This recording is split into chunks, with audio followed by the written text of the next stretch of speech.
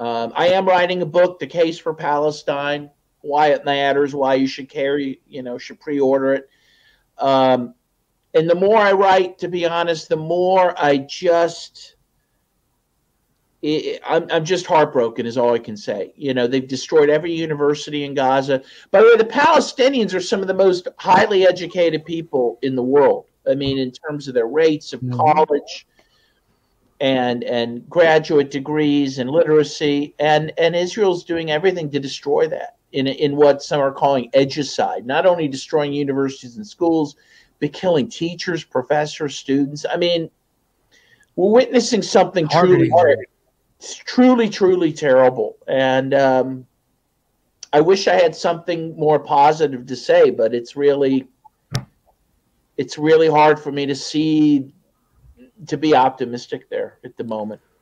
Yeah, it's insanity. I don't understand. Even if they kill all the people in Gaza, I mean, you fast forward, which would be horrific, but if they were able to successfully do that or make them leave the country, I just don't understand. I don't see how Israel would ever recover as its image, and that actually matters, because the U.S. global dominance has been the thing that has allowed Israel to be as insane as it has been, and that is evaporating. So now you're doing this. Now you're going to make yourself a global pariah right at the same time, generally speaking, in historical terms, that the U.S. is being eclipsed on the world stage by, more or less the rest of mankind. The West, the white supremacy is on its way out, and they're doing this. It seems so.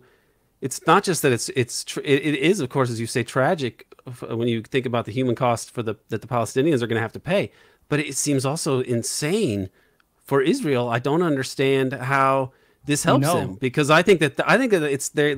I agree that there's a good chance we're going to see the end of Israel because of this, because whether it happens now or whether it's a consequence, because they are going to be global pariahs right at the time that their big protector is being knocked off its pedestal. It is the dumbest thing, on top of being so immoral, that you can't even wrap your mind around it. Aaron, you got to think, man, that might have something to do with it. The timing seems weird. Why would you do this when you know your big brother's about to be on the way out the door? Maybe because you're extremely aware. And like this whole going back to Russia, Ukraine, they just watched Saudi Arabia give the U.S. the middle finger. That Russia is still powerful, and although Putin, because of how many Russian Israelis there are, has been, I would say, he's been chill with Israel, but he's not happy. He doesn't like Netanyahu. He doesn't like him.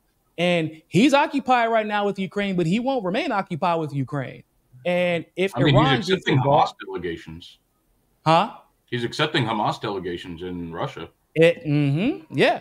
And he's criticized the UN and their handling of the situation in Gaza. So you got to think, they're fully aware, if we're going to take Gaza, we have to do it before the U.S.'s power completely dissipates. Yeah, they think that. Right. I agree with you. that has to be playing into why they're going so balls out right now. But I don't think that they've gamed it out. Just like I don't think they gamed out so many other things. Like with Syria, with Iraq, with Afghanistan, they've been this neocon, which is Zionist-fueled largely, quest for a new American century, but heavily centered on making the world safe for Israel, as they lay out in the Clean Break document, which was written by some of those same Project for a New American Century people. I mean, they are not able to game out what they can actually accomplish. And even as they have failed, they have not said, okay, we actually need to readjust our plans because we failed. It makes it all seem like everything was being lined up for this. Like, why did we...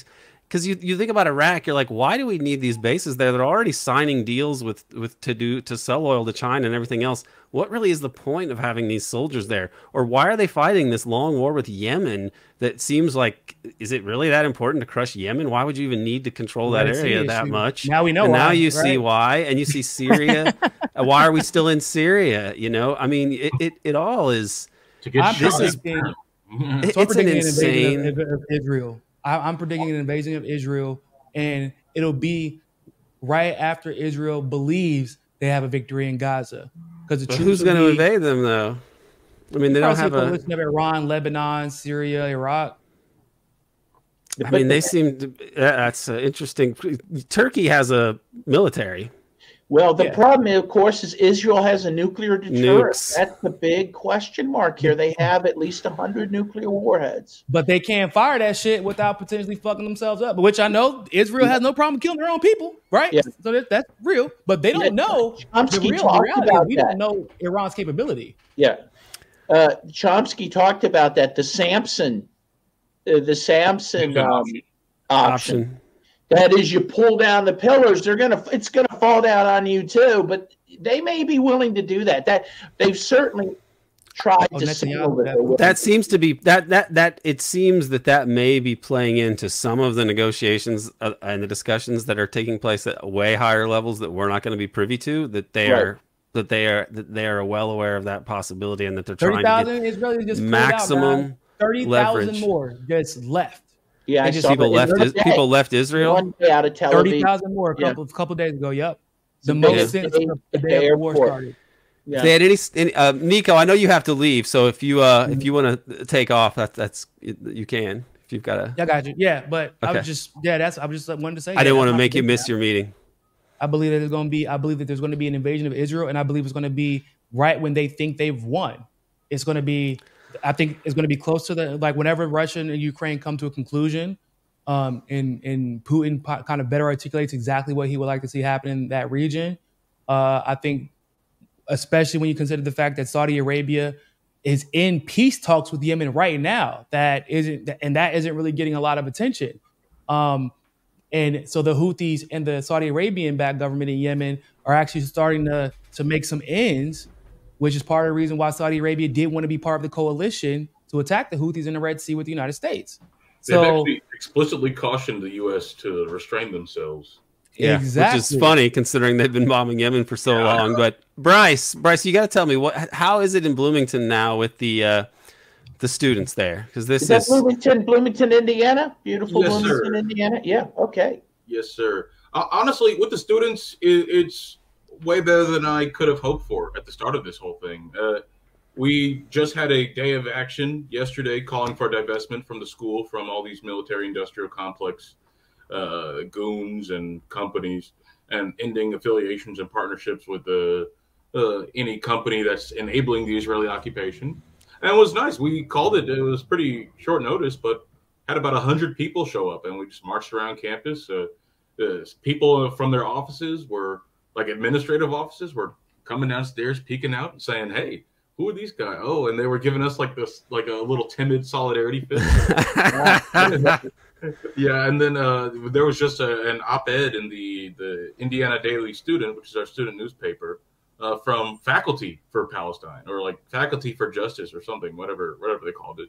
So faculty are very upset about the professor who was suspended for, we hosted Miko Peled here, and the university suspended our professor for helping with that because they said he filled out a form for a room incorrectly, and he's a bad influence.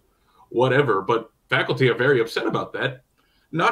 Some faculty I know don't care too much about Palestine on that issue, but they're worried that the university is able to summarily dismiss a tenured professor, or summarily suspend a tenured professor with no process and the appeal on the other side of the sanction being issued. So we have this coalition of forces, and we also have art students, people who might not have been political otherwise. The university banned Samia Halabi, who is a world-renowned Palestinian artist.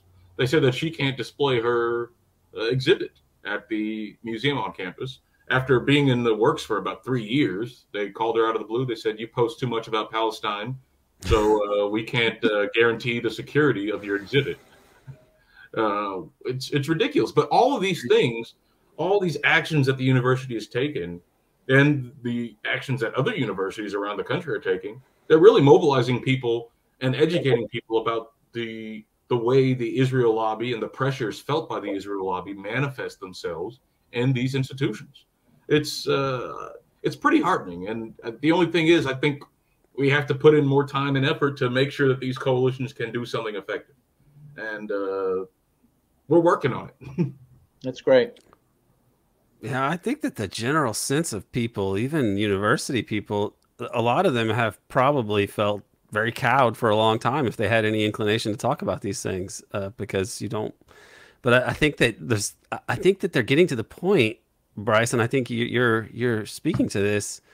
I'll just echo what you're saying, that it's now at the point that the more oppressive and high-handed things that they do are not serving to tamp down the criticism, but they're just increasing the amount of hatred that people feel towards this sort of censorship and everything. Exactly. People resent not being able to speak honestly about things. And the people that think, I believe Palestinians are human beings and that their lives are as precious as any other human beings, and then being told that if you think that, you're a bigot, Right. in some way, and some kind of racist. This is, I think, has been created. I think it's created seething resentment in people, and I don't know how it's going to play out. And I hope it's done in a way that it preserves lives of everyone, because I think that the Jewish people who were suckered by Zionism are kind of victims of history in a sense themselves.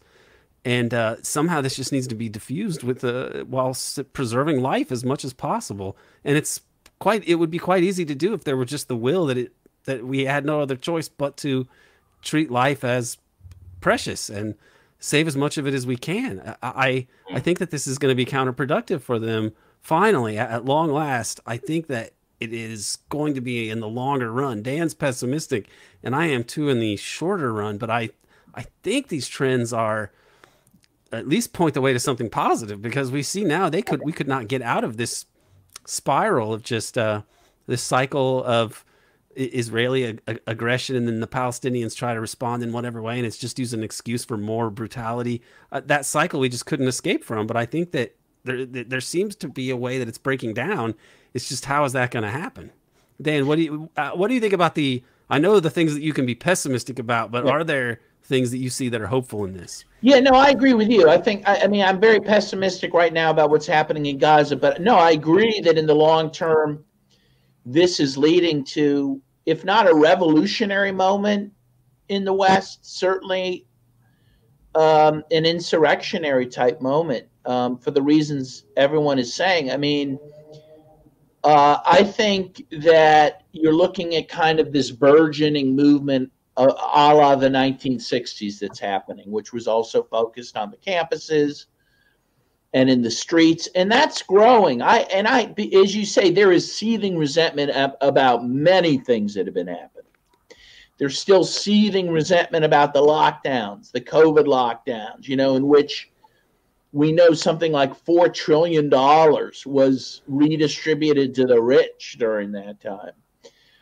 People know they're getting screwed, that they have been, and they're tired of being told how well they're being treated when they know they're being screwed. And I do think that you're going to see major unrest in this country. And of course, now you have elections coming up in which the two main choices are going to be between, again, a dementia patient and a carnival barker, basically, and people are going to be angry about that too. Like, is this a democracy? I think people are going to start asking that for the first time on a grand scale, Yeah, I mean, if they throw Trump in jail or otherwise disqualify him, I think that will be damaging to the perception that there is democracy. And Biden, I mean, they seem to be making the case that you can't prosecute him for the same crime, more or less, that Trump committed, because Biden is senile. And what are you going to pick on a person with dementia? I mean, that's just mean. So I think they're going to have him step down, but they're going to have him step down at a time when they can't have a primary process anyway. So it's going to be like top-down, sort of like removal of Biden, perhaps top-down removal of Trump, perhaps top-down insertion of another candidate for the Democrats. I mean, it's never seemed more obviously despotic. In which, by the way, it does bring us to Bobby Kennedy. This is the time he could really emerge and he could really do something. And, as some of us, yeah, but he won't. But he won't, and he seems not to want to. I'll just say that the part of me feels like he he has something else in mind besides becoming president, and it saddens me. I think he could be the man right now. He could be the guy to do it, and something is holding him back. You know, He beat the anti-vax allegation. Well, I mean, he maintained support through the anti-vax news cycle. He maintained support through the conspiracy theorist news cycle, and then he had an opportunity to do something that would really set him aside from the pack, and he decided not to. So, I mean, well, he still does. He still would have the opportunity to be like, this is the policy we should have, and he could package it as, well, the Jeffrey Sachs plan. As in my mind, he'd be telling the truth. This is the best chance to save Israel if you want to be Israel's friend. But he'd have to like a UN implemented. He'd have to modify his position. But whoever is going to be doing this, unless they've been a diehard Palestinian advocate, is going to have to, modify their public position. Here's one way to think of it, and people are trying to figure out why. What sort of carrot or stick is it? I mean, shouldn't be so mysterious because they control every other major politician too. So is it really like, gee, why? I mean, probably for the same reason, some combination of the reasons that they control all the other politicians in the U.S., the Zionists do. But I think about his father and his uncle, and they had these plans to try to do what you could do within the system as it existed in democracy such as it was, to try to deal with the most pressing problems that you could from the position of being a high official in the U.S. government. And they both failed, really, because in gaming out what they could and couldn't do to be maximally effective, they did not take into account the veto power of the oligarchy to just straight up murder you. And I think that we don't think clearly about the system that we live in. When even people like me, I don't always think in these terms, because we think about things of like, what should you do in a democracy as a statesman for the benefit of most people? But we don't really live in a democracy. And the Kennedys, they did not, the question of like, we should do as much as we can under this system, but the system is an oligarchic system with the veto power of murder and fascism, essentially, that's secret. And so perhaps Bobby concludes that this is something that the regime, which is oligarchic, will not tolerate going against Israel. And that you are it is like it's the same way that JFK couldn't come out and say immediately this Cold War is bullshit. He said many things as a Cold Warrior, even as he took steps to end the Cold War. Now, I think that Bobby is going to go down. It's going to hurt him in history if he does not reverse himself on this. But the sad fact is that the possibility of him reversing himself on this is the only slightly possible alternative to have some statesmanship in the U.S. after 2024. And that's a sad assessment of our situation, that's the case. And I'm not going to try to predict what he's going to do precisely. I think I know what he should do if he wants to win, but I don't know that as Dan says, I think he may have higher priorities than maximizing his chances to win the election. Yeah. It's a downer. But the rest of just because we are failing in the U.S. democracy, which is pretty much all we've done for all my life, the rest of the world really does seem to be rising up and overcoming U.S. Western imperialism, which I'm happy to be alive during this time period because this is world historic. Yeah, I mean, doesn't it feel satisfying that South Africa took Israel to the World Court and is now going to take the U.S.? I mean, it's cosmic justice. It's something to celebrate. The world's flipping. Yeah, it is. Reminds me of the guy from Curb Your Enthusiasm. Flip that shit. That's been flipped. It's flipped. It is. And it's great. It's great. I'm all for it. I think that the problem seems to be that we are the last people to flip. And I hope that it comes sooner. And I hope that it's done in a way that's not where we didn't go to the bitter end. I feel that that's really what this is about, is do we want to reform this, or are we going to go to the bitter end with this corrupt duopoly? And I hope that we don't fight to the bitter end, which could be a nuclear bitter end, but yeah. Okay, Dan, anything you want to, we'll put a link to the pre-order for your book. Oh, thank you. Is there anything else that you'd like to promote here? No, just look, I do want to end on a happy note. I do think there's reason for hope.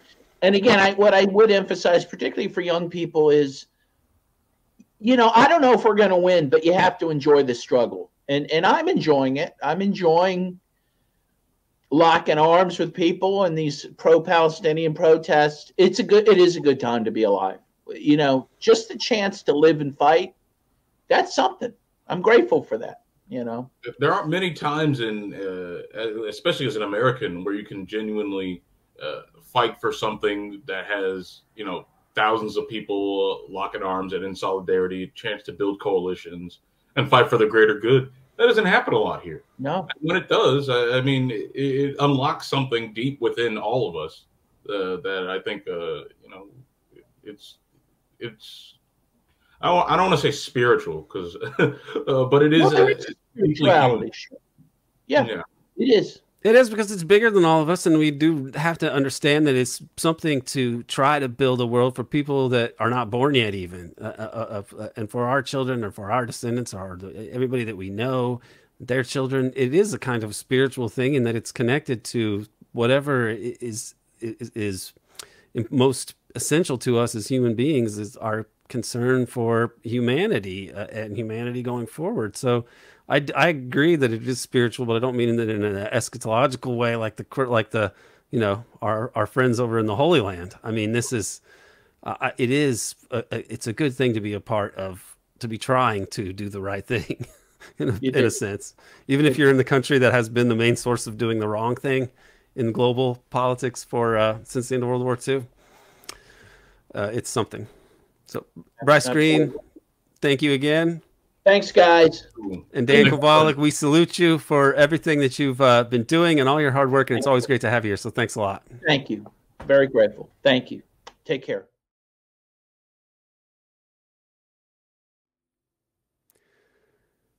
Thanks to Dana Chavarria for producing this episode, and thank you for tuning in. Visit ForDiedTrying.com and buy the prologue, now on Amazon. Keep your eye out for Chapter 1, which should be dropping any day now. Please do subscribe to the American Exception podcast on Patreon for first access to all Devil's Chess Club episodes, and for all new and past episodes of the American Exception podcast, including the Peter Dale Scott Oral History series. Check the show notes for links so that you can follow Nico and pre-order, before its April release, Dan's new book from Skyhorse, The Case for Palestine, Why It Matters and Why You Should Care. It bears repeating, these are fascinating times. It was really something to see Putin interviewed by an American journalist, and to compare that to the pathetic state of U.S. leadership in the 21st century. Bush, Obama, Trump, Biden. Putin outclasses them in terms of intellect and fortitude. The only one of those U.S. presidents who can even superficially present as a statesman is Obama, and that is all the more infuriating because he is merely a front man for the oligarchy that exploits and dominates this country and the world. After seeing the much better Putin interviews with Oliver Stone and now this latest one, I have the sense that Putin would prefer to avoid brinksmanship and war. But if Satan forces him to play, he's going to do his best to prevail on the devil's chessboard.